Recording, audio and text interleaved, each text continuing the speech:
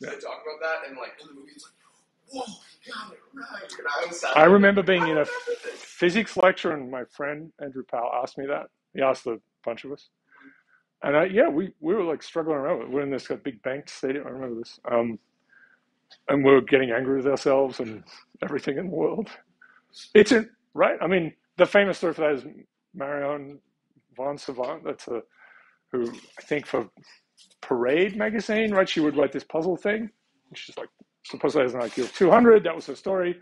She put that in, and then gave the answer the next week or whatever it was, and all these people wrote in just so upset, including statistics professors, telling her she didn't know what she was doing. It's great. It's amazing.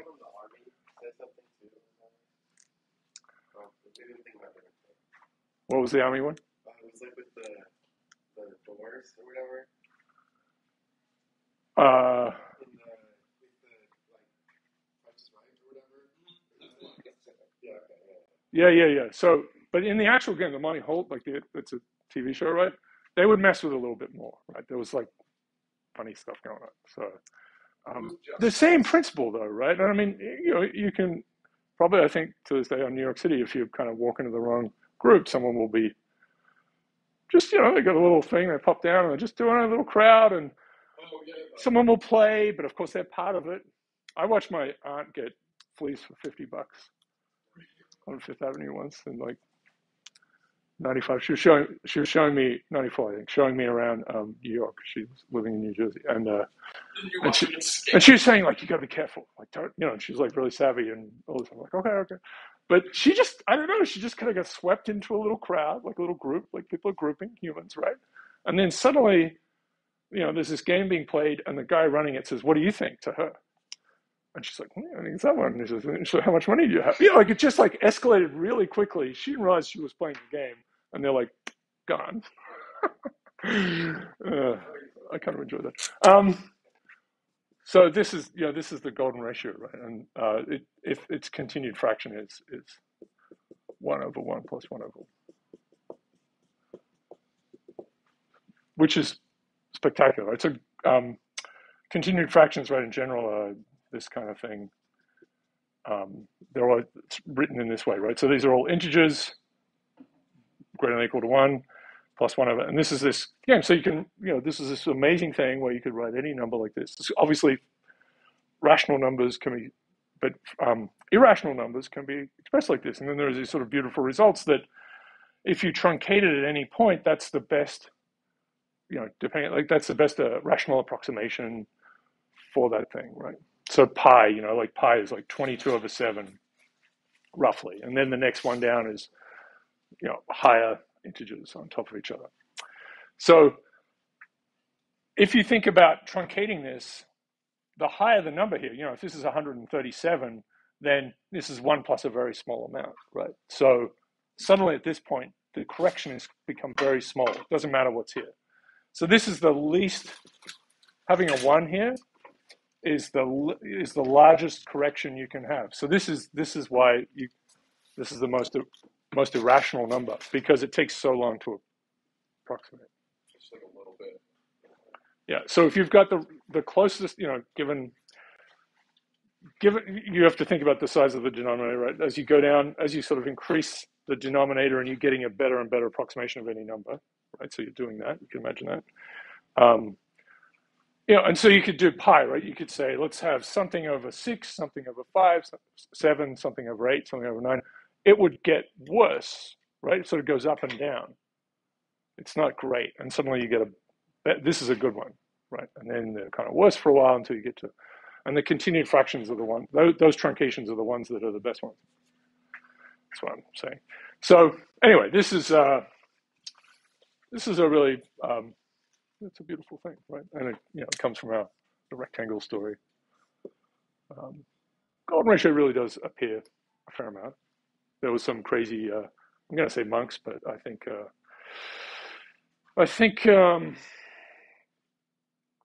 some Catholic priest, who in the 1800s or whatever said everything is like Fibonacci numbers, right? That was the thing, because that's connected to this, right? So the ratio of the Fibonacci's as you go out becomes the golden ratio. as the index up, which is a beautiful little bit of linear algebra, and it's this matrix here, basically. It's um, the eigenvalues of that thing. One of them is the golden ratio. Anyway, that's fun. But yeah, no, that course. I'm talking about chaos. This is a chaos course in 1990. It's basically the same course. It really stood out. It's very fun, and underneath it is this crazy, crazy, crazy realization that even if the universe is a big clock, you're not gonna be able to predict it. Quantum was the other. Okay, now we're in trouble. Anyway, this is. I thought I'd show you this one, and then we'll go back to.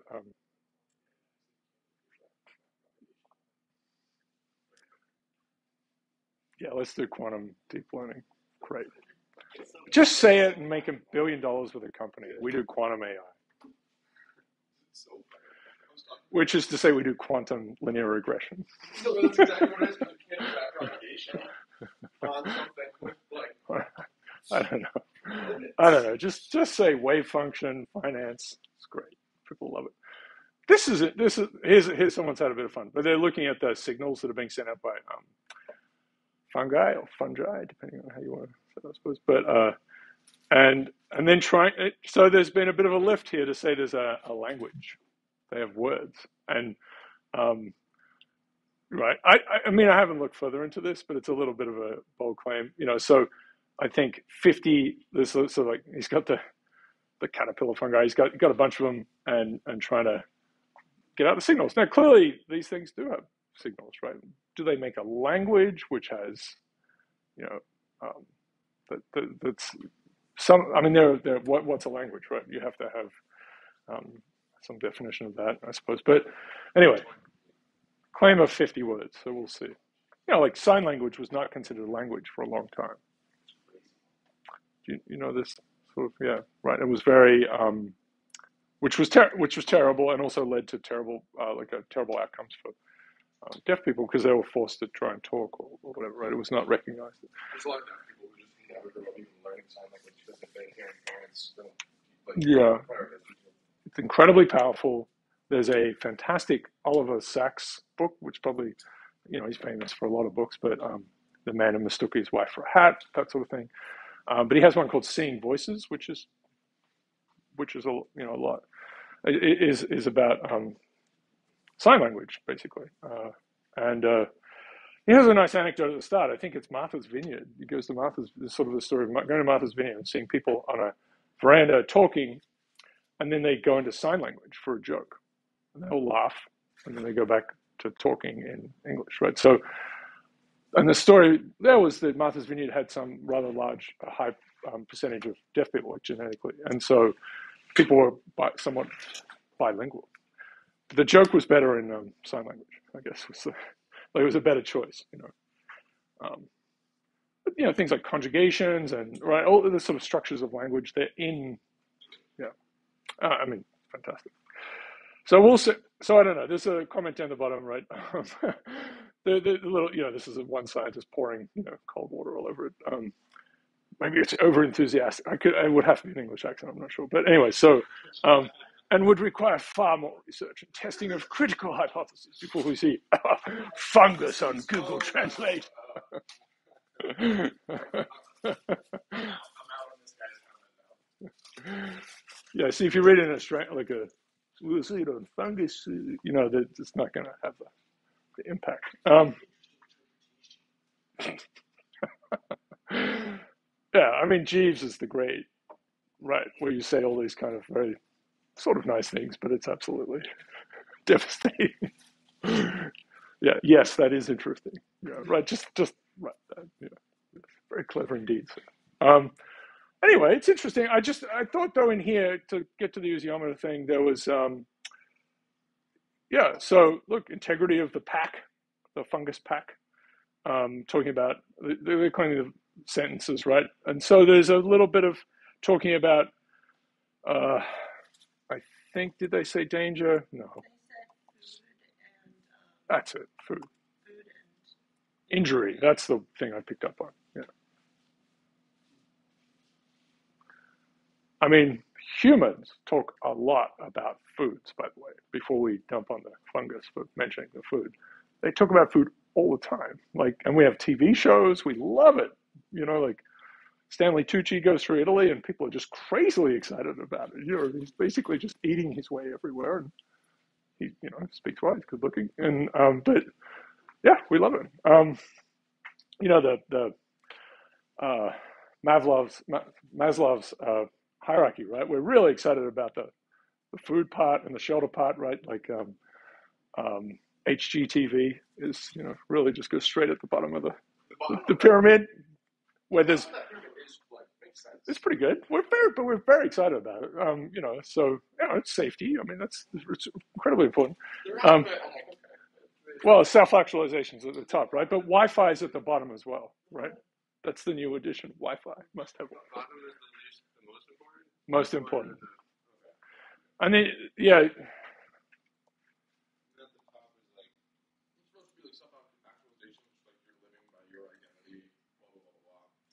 Stuff you can only get to if you've achieved the lower level. That's right. Which is like, where do you think social justice is? All right, let's talk about this. Okay. This is also, I think the context is important. This is 1940s, right? This is 5 years before Shannon introduces L. Ron Hubbard to his friend McCulloch, who is the JPL guy, and talks about hypnosis or whatever. Maybe he was just palming him off, and he was totally fine. I want to get back to my other stuff. So, well, I've seen it, I guess, expressed a bit differently, right? But this is fair enough. Yeah.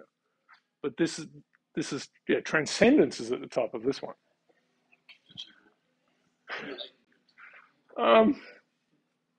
Is this it? Oh, look, there are a lot of them. They have different colors. Why has this got such terrible? Okay, this I think this is more of the true, right? And so it's exactly this. You need this, right?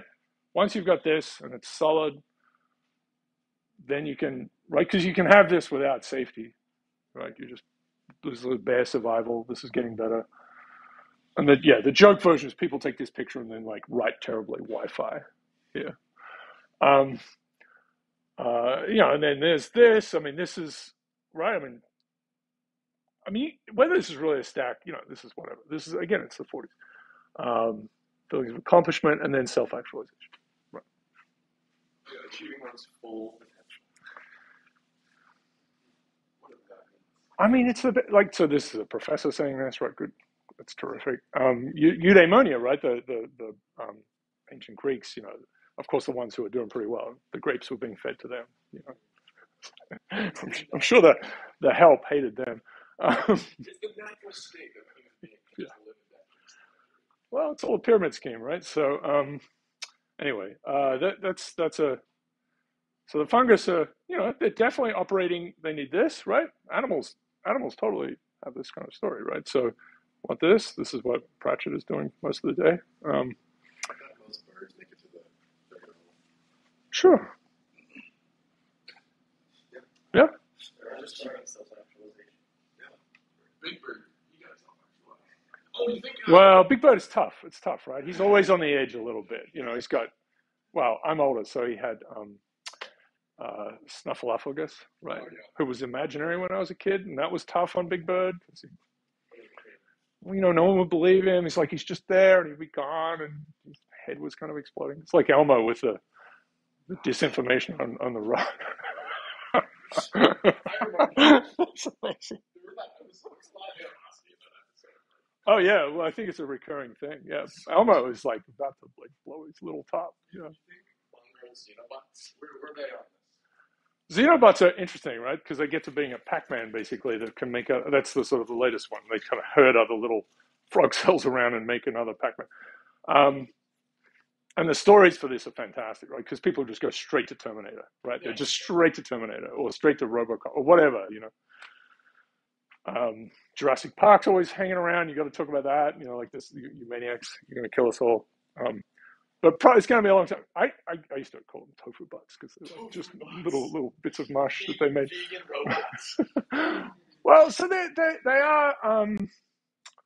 yeah, I don't think I see that's this meaning, the meaning compass thing. Like I think, I mean, I've sometimes said like AI will be kind of alive when it starts to tell stories about itself.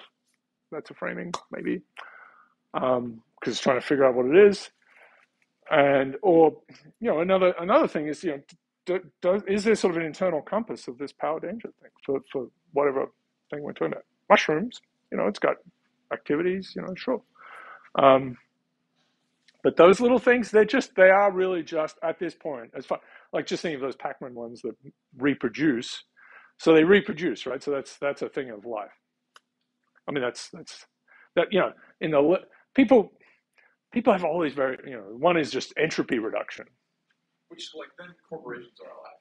Like, if that's what you're saying, like, Yeah. corporations are living things. Well, they have people too, right? So, oh my God, what have we done?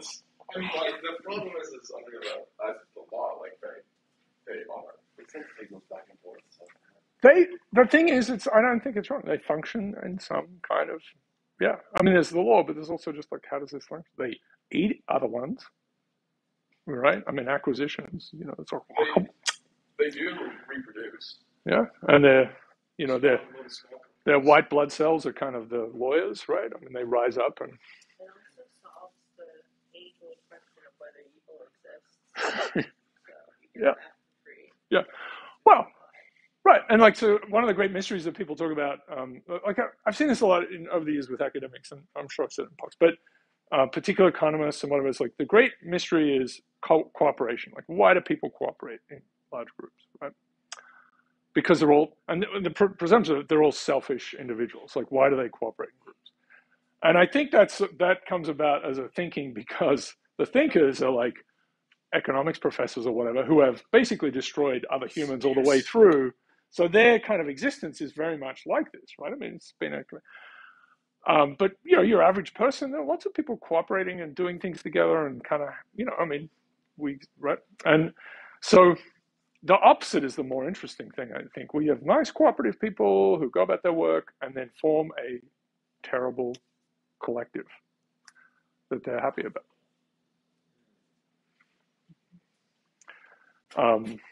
And that's when we're super dangerous because everyone feels like we're doing the right thing. They're the bad guys, blah blah blah. And we see it. I mean, it's happening over and over again.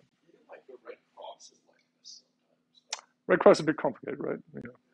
What's happening now? Well, just an example is like after all the earthquakes in Haiti, like a way that people in Haiti were like, oh, we can like rebuild infrastructure is by offering people jobs to build solar panels and then like selling them at a low cost and like giving other like citizens like payment plans essentially. Mm-hmm. And like it worked. Like this person was able to hire like 100 individuals. They were able to like sell these things and everything. And then the Red Cross came in like 6 months after and started giving away solar panels for free.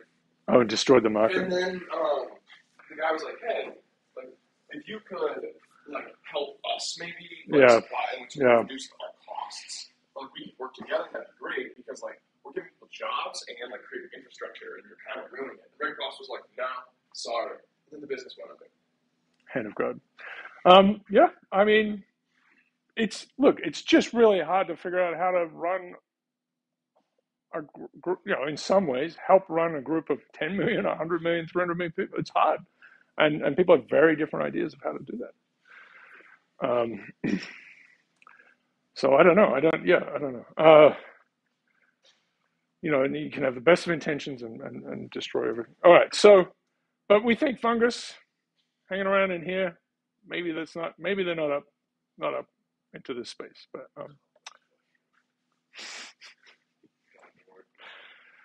they're connecting forests, the whole mycological highway business. Like there's a collective thing that's happening, which I guess people are still working out. But it can function in this big space. This is such an important. I mean, this is in response to danger, obviously. Right? I mean, safety is here, but immediate danger. Especially if you don't have water for several days, you're in a lot of trouble. This is about life and death for sure. This is still about life and death. This is still about life and death, right? This is okay, maybe. This becomes more about perhaps the collective doing well relative to another one. And So there's a survival of societies and things. Yeah, so I mean, plants do a lot of different. I mean, I know they're not plants. I don't. My fungus knowledge is not great, but there's dormancy, that kind of thing. Like if it's too cold or whatever, like it can retreat. You know, yeah, lots of yeah, they don't run away necessarily. That's good stuff.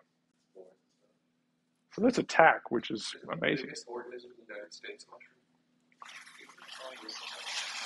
Yeah, it's literally like hundreds of miles or something. Right, it's essentially one thing.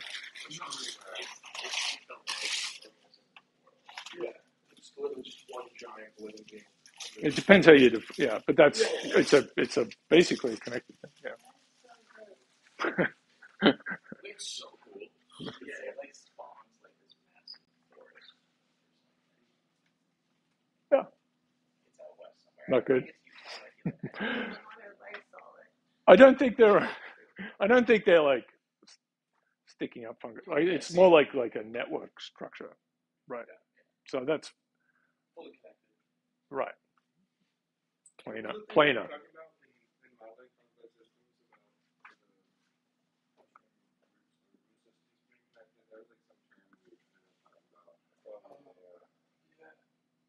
There are a bunch of students in my class who exercise and stuff too. Yeah, that's cool. Right. So if a tree gets this one gets well, yeah. Rhizomatic? Is that the word? I don't think that's the word. It's like mycological or whatever it is, highways. Right, but there's claims like there's salmon in trees because the fungus essentially goes into rivers or whatever, and essentially minerals get transported along these highways and taken up, and you can see bits of fish or like obviously there's not a fish, but the remains of that have been sort of drawn up, and it's not just through tree roots, right? That's sort of our conception. Like a tree has roots that pull stuff in from that, but there's actually all of this spreading that's going on through the fungal networks, and they seem to be critical. Yeah. So you can, of course, someone's gone in and like put radioactive stuff into one tree and then seen it pop up in other trees, but not just the immediate ones, right? Like, yeah. And there's supposed to be some stories about danger there as well, where this tree gets sick and the other ones start to do things in response. Yeah. Okay. So I did talk about this on Tuesday, but let me sort of just go through this and see how we go. So we played around with Google Books, the Ngram thing, and we can come back to it. But let's see what we get with this. What's that? Well, I mean, look, the intent is great. Let's get basically right. We're going to scan all the books. We're going to atomize the things into 1, 2, 3, 4, 5 grams. And there are iterations. It's 2009, 12, and 19 in terms of them, and they have gotten better. And it allows you to do some funny things. You can do, I think you do sort of division kind of things or plus things, like this sort of arithmetic kind of stuff in the search. So this is, I'll talk about Jensen-Shannon divergence, which is something we used for a long time. It's still, people, it's really prevalent. I won't critique it too much, but I did mention it back with allotaxonometry. It's a bit of an odd thing. It's our friend Shannon's, I mean, he's running around with his bandwagon flag, and no one's listening to him. So it's kind of an example of that, I think. But anyway, but it is an entropy-based measure of the difference between two essentially Zipf distributions. What we have, of course, is Zipf distributions for different years. We have like English literature or all of English fiction, those sorts of things, Russian. The big problem, just to say again, I'll repeat it, is that English originally, and it's still still kind of weird, had a just ton of science put into it. So you see a lot of the structures are really because of science. And you don't feel like that. You feel like they've gone to a library and gotten books, like books. But then another problem, which is completely different, but super deep problem, is that every book gets a vote once, and we'll talk about that. So this is a bit weird. This is comparing these distributions. This is for a decade of the 1930s to the 1940s for all of This is for all of English, maybe, I think, or English. Yeah, I think all of English. But this is our first paper on this. There's Lanny is here. So this is all of English. This is all of English. So we've taken what's the distribution of words, the, of, and, all that stuff is there for all of the 1930s, kind of, smushed it together, did that for the 1940s. And these are kind of weird, right? So Hitler is there, which seems reasonable. I mean, books are going to take a little. You've got to write them. They've got to be published. They've got to be right. So they've got to appear. So there's going to be there's going to be a lag time. It's going to sort of smooth history out a little bit, right? Different to Twitter where things explode. So there's going to be smoothed out. Hitler's of course, awfully through the 30s, even the 20s, but the 30s and especially the 40s. So it's going to be in there. Makes sense. But you'd think perhaps this would be dominant, perhaps. 940 makes sense, right? That's fair. But these are kind of weird words. Lanny, Bud. Okay, so we'll see what that is. So there was some press about this paper we wrote, and it's been cited quite well now, and it's on the Wikipedia page for Google Books. So it's one of these things where look, we put it in the title, right? So strong limits, maybe we didn't say the right thing, but strong limits to inferences of socio-cultural and linguistic evolution. It's very enticing, but some problems. So these were actually decent. This is some decent coverage where they're getting this story right. As we know, right, the pants story for the truth and the lies thing and whatever. And it's not an intentional lie. They're trying to do a good thing, but it's a mess. I do want to point out that paper. Let's see. Nope, I've got a problem with this. So this is going to be. We also looked up Danger Will Robinson because that's good. That's important knowledge for you guys. Let me just open this paper. Sure. Okay. So interesting paper because I just want to point to one. So here it is. It's kind of a little goofy. They have some, it's very long for a science paper. We went through some of it, like tons of figures. They're basically saying, look, here are all these things you can do. We'll look at this one a little bit. This is a bit of a look at God just disappearing. So people are a little worried about that. I mean, it's flat. It's flatlined a bit, I guess. Anyway, I just wanted to point, this is something I didn't talk about the other day, but I wanted to point to the author list. The author list is quite interesting. Mixture of people who come with the Google Books team. So who knows, right? It's a funny author. You see this a little bit more. You see it in the medical world as well. Yeah. The Google Books team. So God knows, that's like just humans. A little rough. I mean, that should be actually named people, right? Anyway, gives you a sense of it. Steven Pinker is here as just he's at Harvard, right? So they just swept him in. Yeah, I think so. And he's happy to go with it. I mean, I remember seeing him give talks years ago when I was a graduate student. It's interesting. Of course, he's had a very incredibly successful career. His big thing, right, is more recently is our Better Angels, that everything's getting better. Gave a talk here, 2015, 14 maybe, the Aiken lecture series. Social sciences are funny, and I don't, because he had his slides, all the words are there. He just read them out.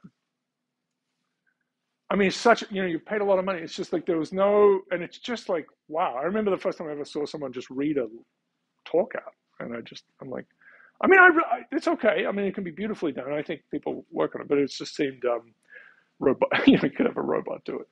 Anyway, I guess.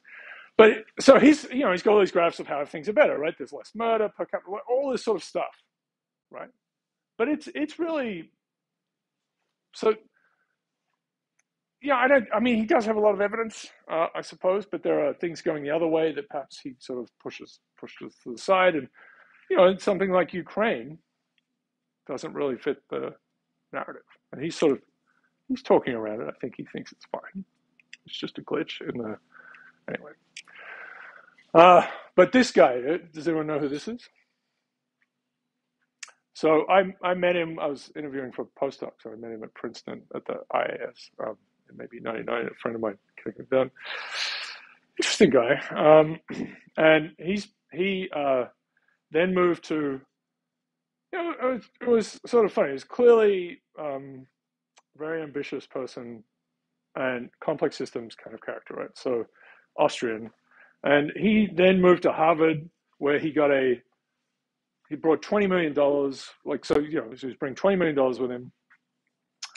And so that, universities get very excited when you bring, that's what they want, right? Yeah. So that works. If you turn up to a university and say, hey, I've got $100 million. So Larry Summers, some of you may know, was the head of Harvard at the time. And I guess Novak, so this is a story. This is all, from back channels. But that he really wanted to be in the math department. And there are not many people in the math department. Like, like 10 full professors, not many. And they, it tends not to be a world where you kind of come up through the ranks. You kind of get brought in from when you've had a successful career somewhere else. Those sort of, I mean, I don't really approve of this, but that's what they do, right? And it doesn't make any sense. His background was more like in ecology, right? He's not a mathematician at all, right? But he wanted it because it's prestige, right? He's on the pyramid there, the hierarchy, and he's trying to self-actualize the hell out of it. He's got $20 million to help with the self-actualize. I know it's tens of millions. So I'm going to say this. And so I'm going to tell you the story. So they had to agree to bring him in, right? The math department itself had to agree to bring him in, and they had a rule that there had to be a unanimous vote for this kind of thing. Again, this is hearsay, but so it was clear that he was not going to get voted in. And apparently Summers used to play tennis with maybe the head of the department, and so they had a bit of a chat, and they had a vote during the summer to change that rule, but not everyone was there, so they changed the rule, so then it becomes, you don't have to unite. So they get him, so he gets voted in, so he becomes a thing. So he brings in a lot of money over many, many years, and he kind of has this mathematical ecology thing. He had this book a couple of years, maybe 10 years ago, called Super Cooperators. I've got it in my office. His opening anecdote for that is how when he goes to buy a coffee in the morning, this is exemplifying cooperation, the person who sells it to him and where it came from somewhere in South America, he's trying to line this up as people cooperating. Like, people are cooperative. And it's this thing I said before, this kind of realize it's this sort of funny thing where someone's realized, I'm going to say very selfish kind of individual has realized, oh, all these humans are cooperating with it. They're cooperative. I don't know why they do it. It seems to be instinctive. I don't know why any of these people do it. The fools. Right. So so he has been he's been removed from this position recently, right? So Harvard's had a few of these characters who have been kicked out. There was a guy who wrote about evil and morality, and turned out he'd faked all of his stuff from studying monkeys. So yeah, that was maybe 10 years ago as well.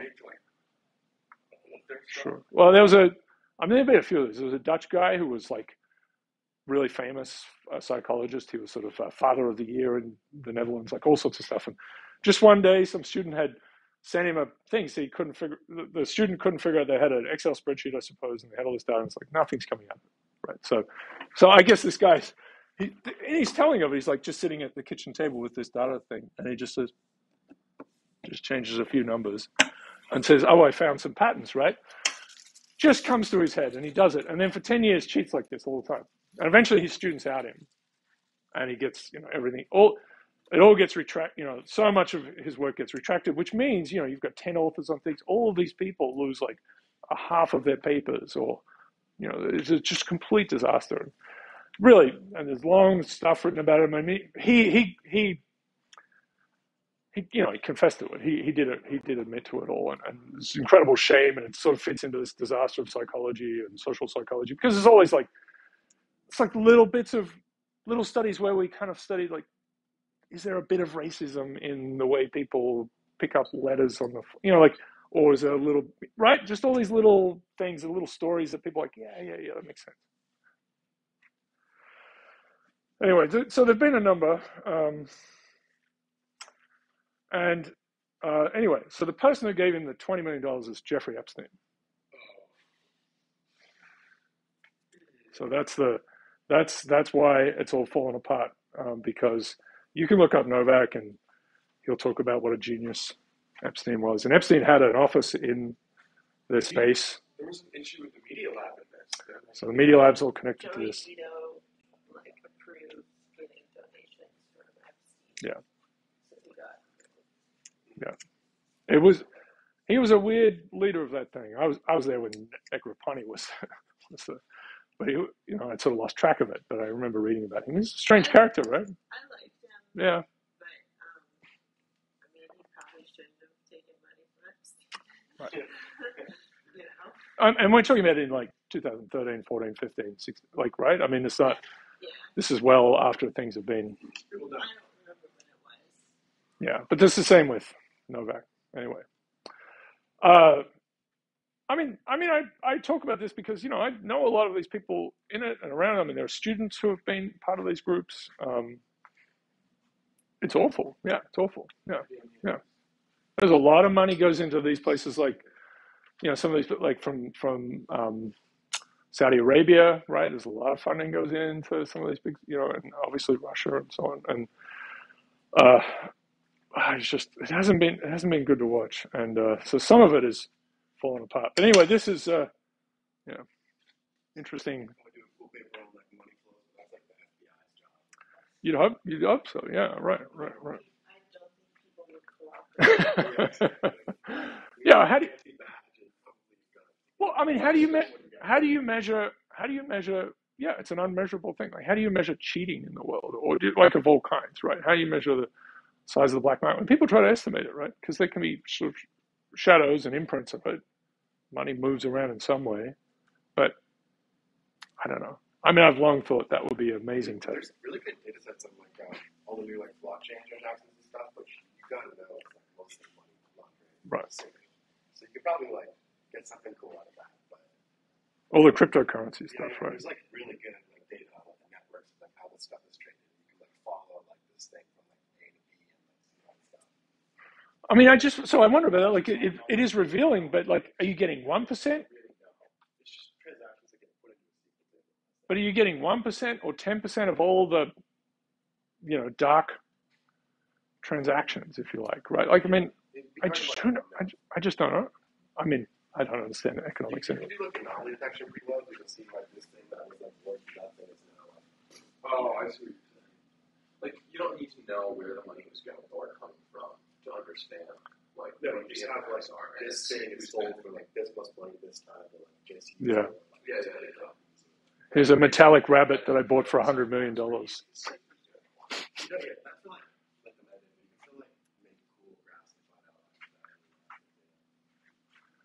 Okay, so let's talk about this. So this is weird. Like, why is Lanny there? So just to say, this is it's 5 years after, I suppose, but only 4 years after. But people did seem to pick up on it. A paper gets cited, so we're pleased with it. It's hard. This is a very hard thing to do. Here's this beautiful resource. It's fantastic. You can just say stuff. You can make stories up straight away. But we had here's something where we bring in a big bag of sad, and people have to kind of acknowledge that. And it's interesting to see some of those citations like, well, there are some problems, but we'll still do it anyway. So that's always funny. We did, one of our students, the paper's not finished. He did a ton of work on it, but basically there was this idea, and I have all this work on this, I haven't finished, but what is sort of hidden there, and people don't look at this too much, is Google Books has the number of counts for a word or an n-gram per year, right, within each thing. But also in there is, depending on the year they release it, they have things like the number of pages, maybe they did that, and the number of books the term appeared in. So that's very helpful, right? Because that starts to get in, if you've ever played around with TF-IDF, that kind of stuff, which is a weird thing. And I have a whole idea to fix that up. That's about finding special things. But here's what you want, though. You want to see, if a word is really in use, it should be in many books, right? And so if you just go for frequency, what can happen, and we see this one like Raintree County has a huge spike in 1 year. And it's because clearly when the books were scanned, there's a book called Raintree County that it has Raintree County at the top of every page and like written through it. So so when you go to the data, you see like, oh, there are 2,000 counts for this thing or whatever, but it also says it's in one book. So you can use that to reweight it, right? Because this is not. So I think what Google Books can be turned back into is something that gives you a measure of authorial and publishing kind of intent. Like this is what we think people are interested in because we don't have sales. There's no way to go to this metadata. Like there's no way to look at some metadata here and say the word chicken was in books that sold this much. It doesn't have that, which we would love. So given we can't do that, I think we can kind of dial another way. And so there's basically a dial for this. There's a number of books and the number of times something appears. Oh, I think I'm still riding my bike. That's not true. The number of, and so you could weight them, right? And you could punish the thing for only appearing in one book, right? And so then you can look for stuff that appears one time in many books, and that actually turns out to be stuff that's so interesting. That's the like frontispiece material, like that, like this is generic kind of stuff that's at the start and end of the book because it appears once, like maybe New York in capital letters, something like that. So there is a way to kind of mess around with it, but people are, yeah. So this, just to give you an idea, this is 2009. This is the volume of, this is a 2019 one as well. It's pretty amazing. This is log 10, right? So this is a pretty good dosage. We're getting up towards this is a billion. This is one of the initial, this is a 2012 one. This is a 2019 one now. And you can see the effects perhaps of wars, right? Okay, we don't need that. So this is a way of me trying to tell you this thing I've been saying again, right? So these books get the same vote. This is a little rough because this one got picked up and people did talk, it was kind of a bit of a thing for a little while because it was just really rough. And I don't want to, it's kind of amazing. So let's look at that one. It's got to be there still. This is, I don't want to be, I feel bad. My mother's a homemaker teacher, so I feel like I'm. No, look, part of this is just amazing. Like this all came out of a microwave. That's a cake. Pancakes? Yeah. Kudos, right? So, I think the ratings. This could be dangerous, right? There's not actually a recipe for a milkshake. Okay. Okay.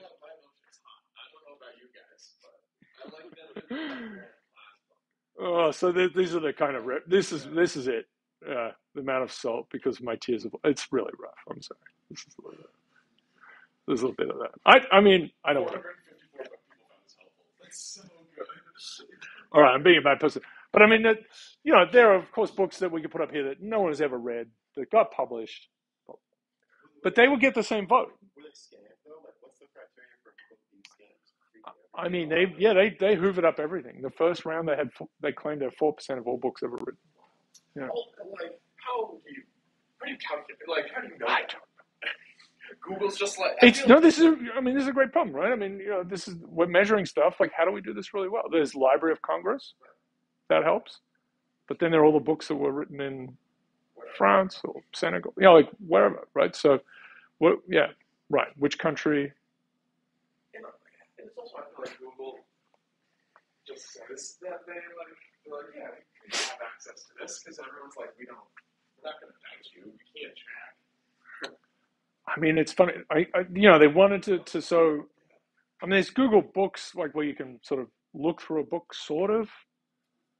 It's always a little bit, and it's always a little bit hateful. Yeah, like you feel like you get it. And it's like no. You'll see this kind of new editions of things will give a bump again. But if you really did this in the right way, there'd only be 1998 would be for the Sorcerer's Stone. And that's when it would count once in that time. This is Lord of the Rings. This is a 2012 one. I know I played around with this a little bit. This is Frodo and Gandalf, right? So these are going to be uh, some of it is the books themselves, and then there's some little releases. But you would think by this point, like this is well, it certainly didn't exist back here really, but is now it's lost impact, right? However, during this period of time, an enormous amount of money was made with movies, and it became a big thing. And New Zealand is basically where hobbits live now, right? I mean, it just transformed their economy. Um, it's always had a good brand, but it helped their brand. Once again, New Zealand is the better version of Australia. Um, well, anyway, so this is also a bit of a problem. English fiction is fiction plus literary criticism. So there's some weird things in there. Like you'll see Star Trek. Star Trek pops up because there were so many novelizations written around Star Trek. So Picard is just in there, right? Which is weird, right? I mean, people obviously read this as well, but is this really all of culture? And this is I know I sort of played around with this, but this is kind of the version 1 and version 2, and this is all of English, and this is fiction. So you can see this is just a lowercase word figure. This is the uppercase word figure, and that's indicative of scientific material. We looked at et al. The other day as well. So you see it spikes there. A little less in English fiction, but this is still problematic. That's clearly like this science being mixed in. All of English still like this, but when they've said this is just fiction, now we've got a completely different thing, right? So all of them seem to have lowercase figures, somewhat flat. That's like it's a general word. It doesn't get moves around too much. But this is really strange, and it's like 1900s on for sure. But yeah, this got cleaned up. So there's clearly something. They did a better job with deciding which things were in which bucket. So yeah, inhaled a lot of science, right? So we've sort of pointed to, at least back then, that you say, okay, you could look at English fiction, you could play with that. It's still going to lack the popularity thing, this problem, but at least it doesn't seem to have science. I won't go into this too much, but this is as I said before, this is a reasonable thing. This is Kolbach-Leibler divergence. Has anyone played around with this? You ever messed around with this thing? So if you look in here, right, this is that piece there. If you put 1 over it, that's Shannon's entropy. And this is a log. So you could flip this upside down, and you could make this log of 1 over p minus log of, it would be log of 1 over q minus log of 1 over p. You could do that. So, oh. There's also, if you go into the English department, like way, like through the, okay.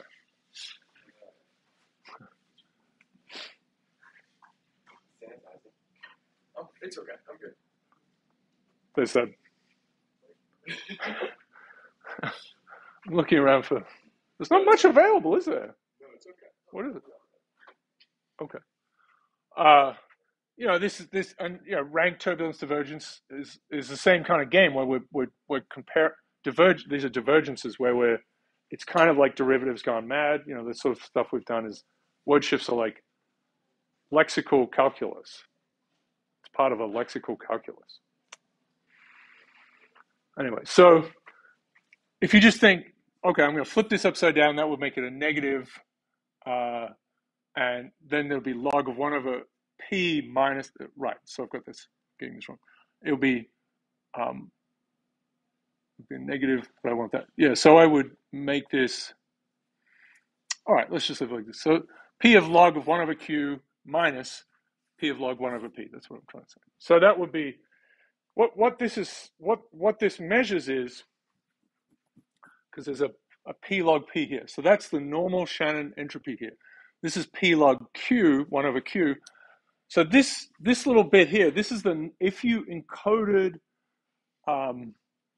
you've got these two different probability distributions. One we think of, the p1, as this is the correct encoding, right? This is really the frequency of symbols. The q1 is this other one you have. So what this tells you, this is the average number of bits that you are off from, if given your encoding system, you're off from the ideal one, the optimal one, which um, Shannon entropy is measuring. Wait, is the optimal word P or Q? Yeah, it's going to be. Oh, I guess it's Q. Yeah, that's right. So this is the real one you're observing. Sorry, the real one you're observing. Q is sorry. Q is the true one. You're observing the P. Yeah, that's right. So it's essentially looking at like the divergence between the distribution we're observing and the idealized one. Yeah, there's a true one that you believe, or that. Sorry, I'm saying the wrong things. This is the belief. That's my. This is interesting. You believe it's Q. It's really P. And it could have changed, for example. It's just kind of like a Bayesian thing. I mean, what it is yeah, it's the average. So you've got this storage system. You're encoding things with bits. You know, here's a word, and here's its bit string. Here's another word. Here's its bit string. You have the P version and the Q version. You really think it's Q. That's the code book you've created. But then they come along with this different balance of things, and this is how far off your code book is on average. Like if you look on average, how many more bits are you using to store words than you could if you use the real distribution? So it's a nice measure. It's a within the context of entropy, it's a nice measure. So the problem is that if you have these probabilities of 0, which is a little right, which means that word I doesn't appear in your symbol, it's just not coming through. That's fine, right? Because 0 log that's 0. But this is a bad one. This explodes, right? So what it means is if you see a word that you don't have in your code book, you don't have a bit string for it of any size, then this just goes to infinity. It says it is. So you have this lexicon, you have code for it, this code thing, and then you want to see how far off you are, given your ideal, this one you believe, and the real one. If there's a word that you don't have in your lexicon, then it just says it's infinitely far away. So it gets too excited, right? It's too much. You could imagine a correction that helps, but it just explodes completely because it means, right. Would it be bad to just add those words? I mean, that's what you would do. But this is just and the thing is, this is a nicely defined thing. It makes sense, but it's just, basically this is what people do in some way, and I'll show you how they do it. But this then just doesn't cope with natural language apparent corpora. Like, this is just not a useful thing for us because things are being innovated all the time. So this is going to explode. So it's a useful thing if you really know what the lexicon is. If you don't, then you're in trouble. Okay, it's not symmetric. So this is how it gets fixed up. Thank you for getting my P's and Q's right. Is we do this kind of funny thing where we say, all right, we'll have this, and we're going to use the general thing. This is Kullback, Liebler, I'll say it badly, Jensen, Shannon. I'm not sure if Shannon approved, but Jensen, Shannon, maybe they did. Is okay. We're going to do something, and your intuition is right. Well, this is one thing to do, and I'm actually we steer away from it now, right? Because we have these turbulence divergence things, but we're going to have this third lexicon with its own distribution. So these are distributions. It's P, Q, M is another distribution. We're going to make a third one, which of course shouldn't make any sense, right? This is a bit of a weird thing because if these words appear, you're going to pretend like you had them all along. And we'll make it symmetric. We'll say, okay, there's a third place we're going to be relative to, and this is what we believe it is, this is what we believe it is, this is what we observe, this is what we observe. So it's going to be this. It's as simple. I mean, there are variations on this, but the basic thing is we'll just take the distributions and average them. So if a word appears in only one of these and not in the other, you'll get a 0 probability here, and you'll get whatever it was here, and then a half for it. So, we're going to say Moby Dick and, the entire text transcripts of community. Weird thing to do, right? But we're going to say we want to know what the difference between them is. If we do Cool Black Libra, it's going to explode because of stuff. We like sort of a distancy thing, right? But it's weird because it's words or types. So the idea is to make this mush in the middle, which is half of Moby Dick and half of community, which is weird, right? So that's people don't really think of this too much, but that does not exist. Does not exist. The problem is, and this is really what happens. It destroys the triangle inequality thing, which we kind of like.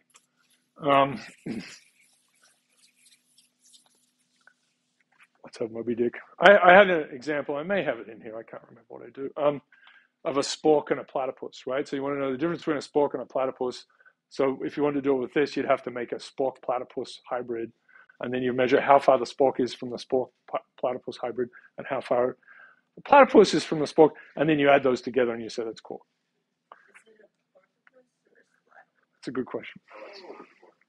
I've been experimenting with ideas of like a Pegasus platypus, a platypegasus, a platypegasus. We need a new mascot. I think if we added some wings to them, then we'd have basically the perfect animal. Yeah. Or a penguin. What's that? A sphere, and you wanted their distance as the crow flies, but you didn't know how to calculate the actual curve line. So instead, you just found continuous midpoints and found the Euclidean distance between all the really close points. This sounds like you guys are trying to fly a plane somewhere. I mean, I do this before, but it's like a similar idea because if you just put points closer together, the distance, while it's like an approximation, the closer the points are you're using to make the estimate. Well, the thing is, you're trying to measure the difference between two things that are just not even the same universe. Right, but that's not there's no distance between them that works, right? It's infinite. They're infinitely far apart. That's the problem. What's the space, right? So here's here's Moby Dick, and here's community, and we kind of make this mashup thing of it here. The distance between here and here is infinity with the Cool Black Libra thing. So what we do is we measure that. We make this thing. This is Moby Dick community. Horrible, ridiculous thing, right? We just it's the Zipf distributions. You just take the word counts and divide one by a half. Multiply one by a half. Add them together. So there's going to be whales and coffin and stuff like that in this one, and Queequeg, right? And then over in here is going to be Chang and Pierce. Say it again. It's a Mismeasuring episode. We're just have to vote the parking lot. That's also the season where Troy. Oh my God, that was amazing. That was amazing. That's so good. Sorry.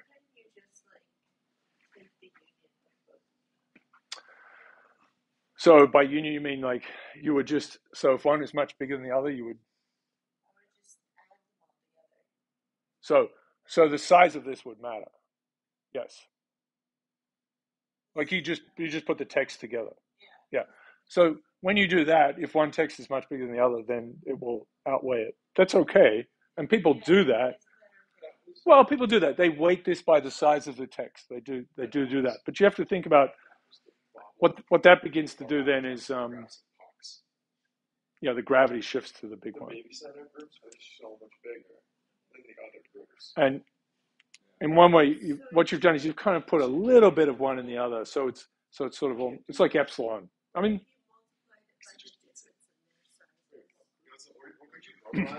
people totally do this. I mean, you could, but all of these things are still making some kind of funny hybrid. Yeah. So the question is, do you feel? So the rank turbulence diversion probably they handle this. They're totally fine with things not appearing in one and the other. They count them. And in some limits of those, it exactly gets you that. It tells you how many things are missing from one and the other. The probability turbulence divergence does that, which is quite nice. It's a nice, because that's another, there are measures like this that come out of ecology and other fields where basically it's the number of types that overlap.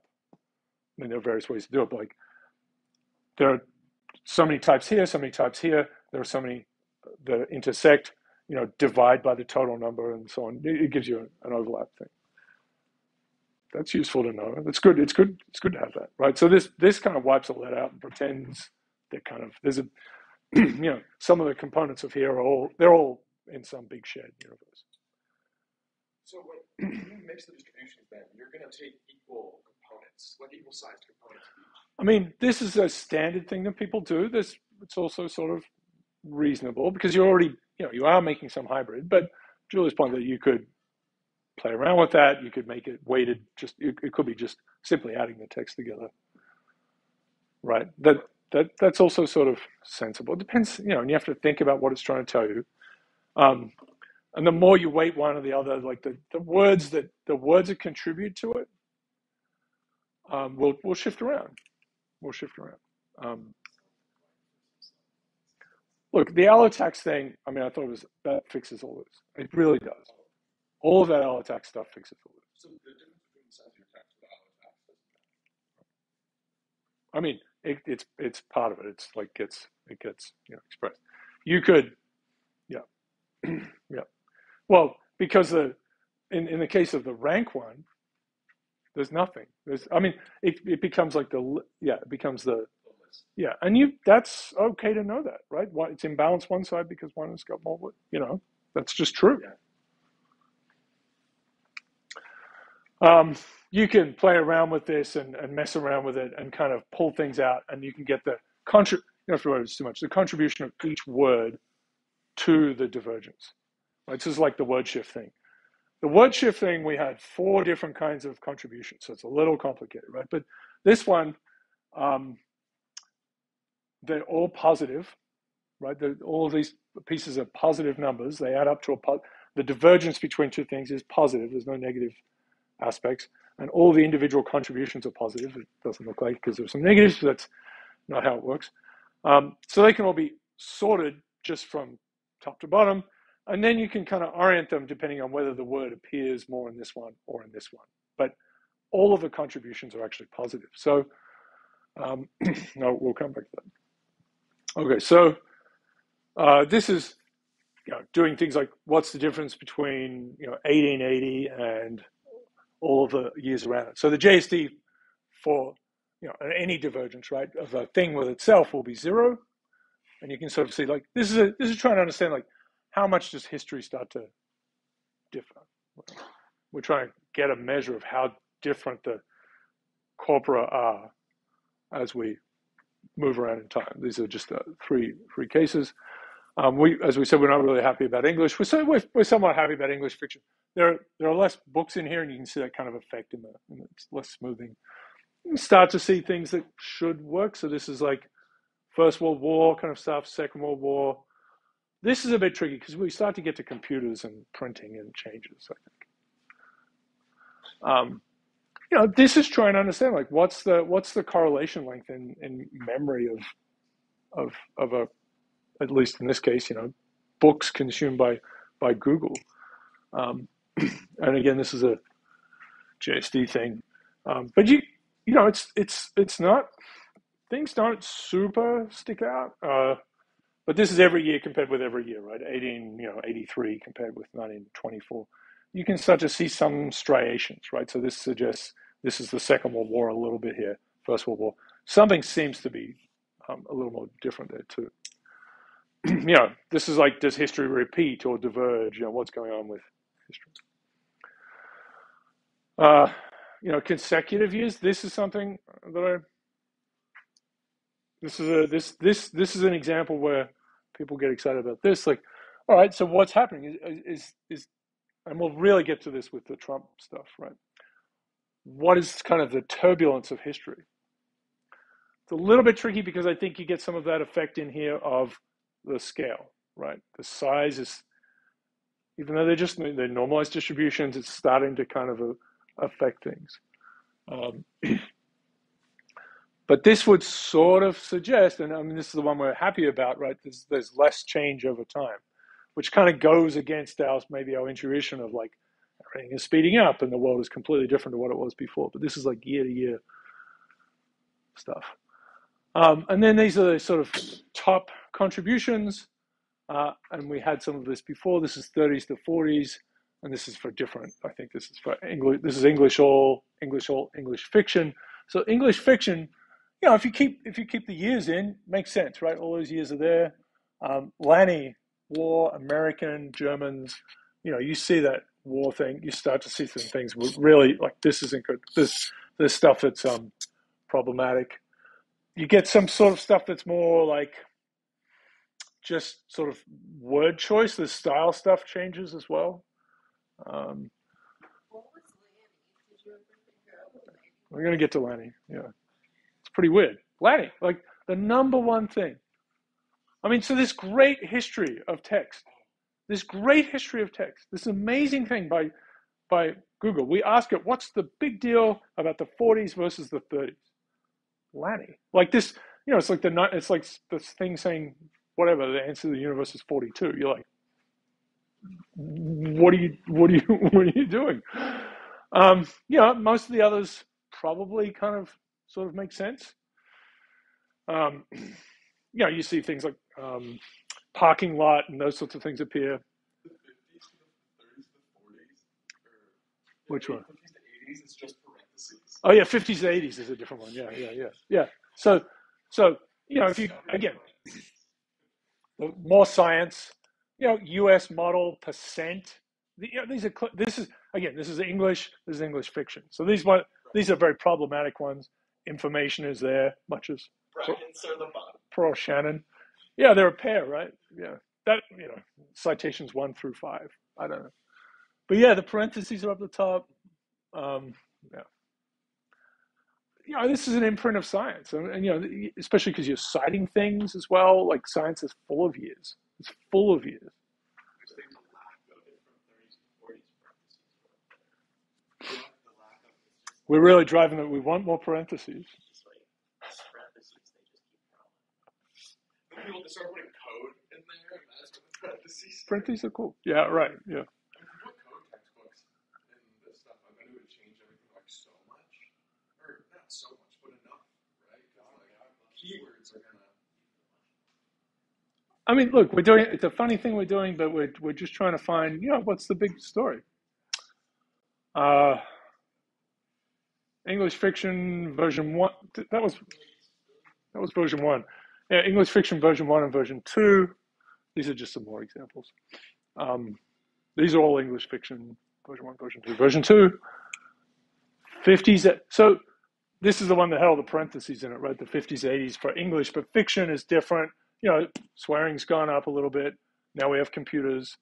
We have an analysis in the group of Stephen King's work, and computer pops up. Yeah, it's really cool. I mean, it's very sympathetic to what we're trying to do here. All of his books have their own little time series.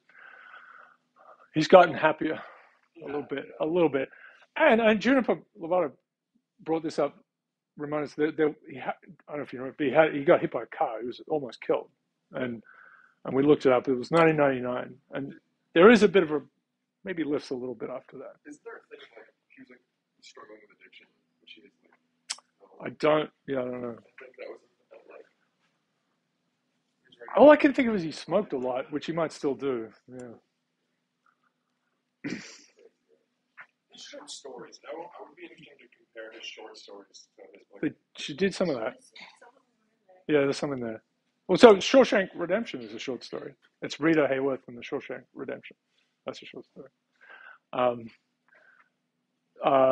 So many movies, right? So many movies. But I as a kid, actually, I'd never really read them, but I had nightmares from the ads that would come on for Salem's Lot. Like it was terrifying.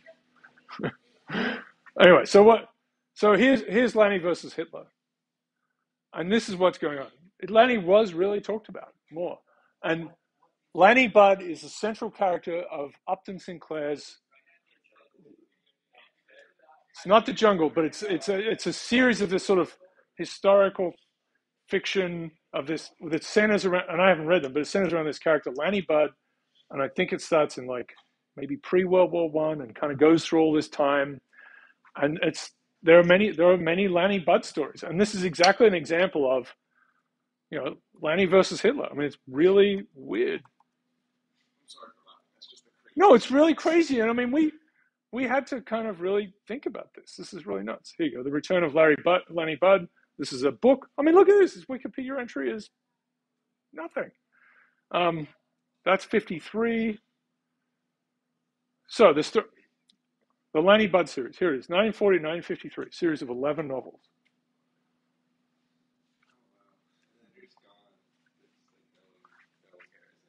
No one cares anymore, right? But but this is because each of those books gets one vote, and they maybe got fed into the hopper more than once, right? Because like, yeah, we're going to scan every book.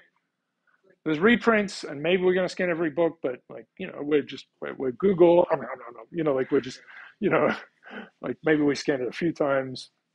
I don't know, but reprints are a big part of it. I mean, it's very well, so there's definitely some. I mean, it's not as if it wasn't popular, but I mean, Hitler.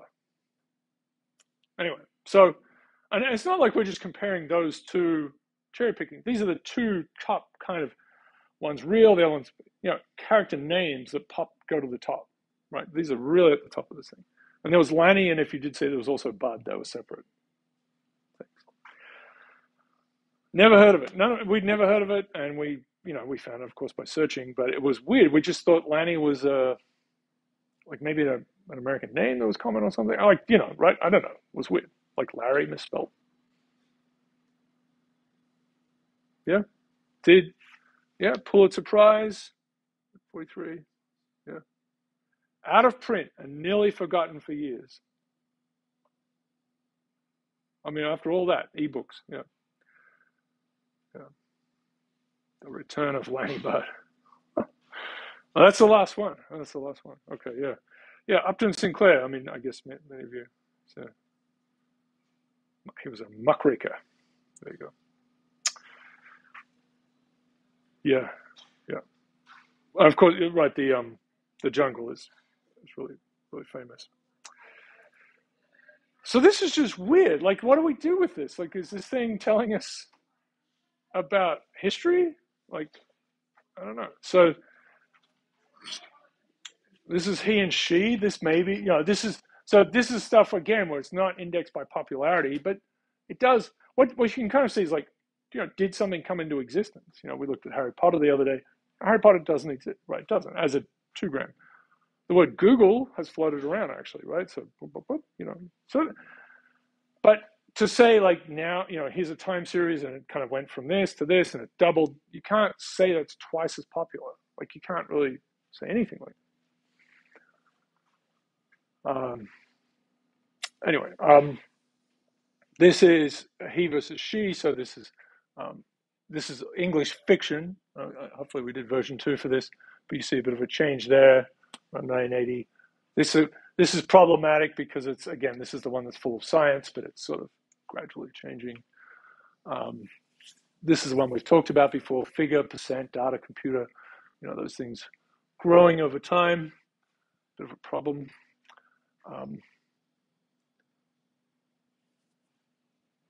Maybe I didn't label that properly. Yeah.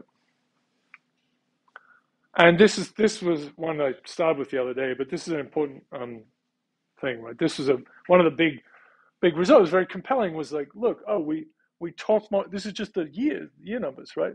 We talk more about where we are as time goes on, right? So there's a lot being discussed. It's just really present in books, and then but it dies away faster. So there's this idea of like things are speeding up. Okay.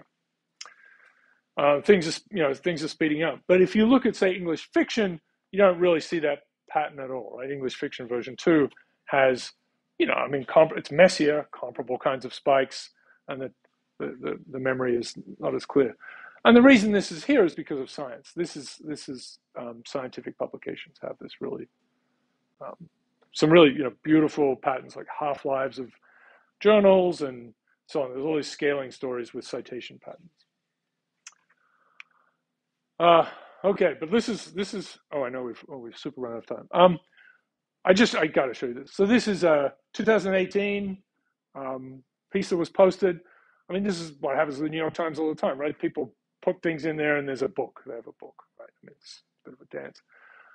So this is the decline of sacred speech, right? And they're using the Google Ngram corpus, which is just really deeply problematic. But it's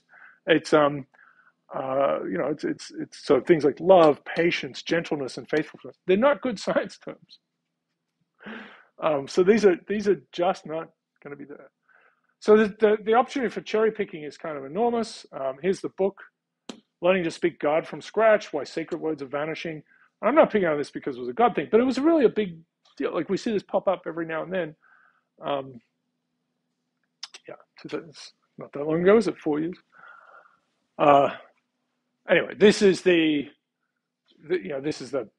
we've managed to get ourselves into Wikipedia. We didn't put it there, but that was good. So there's criticisms. It's good. Da, da, da. However, there's a viewer. It's pretty good. So we're going to it's going to be a problem. All right. So I think we've run out of time. But if you could somehow get more metadata in there from the start, like these are here are I don't know, even just like these are fantasy books, these are sci-fi books, these are da da da. These are where these words came from. You need a lot more little zip distributions, basically. Yeah. So we do have this other. You can actually get book text. There's a Hathitrust Foundation. We have it, so you can kind of go through it. But looking through that, you realize what a horrible mess it is. It's hard to clean the ends and the start and ends off books, right? The kind of verbiage, the front matter and the end matter. So that sort of just gets picked up. We were looking at if you use Kindle, you can play. There's a thing called X-ray, and you can play around with that, and it shows you where characters appear and so on, or tries to. We're messing around with it the other day, and the main character in the story actually wasn't included somehow. They just whatever algorithm they're using didn't pick that up.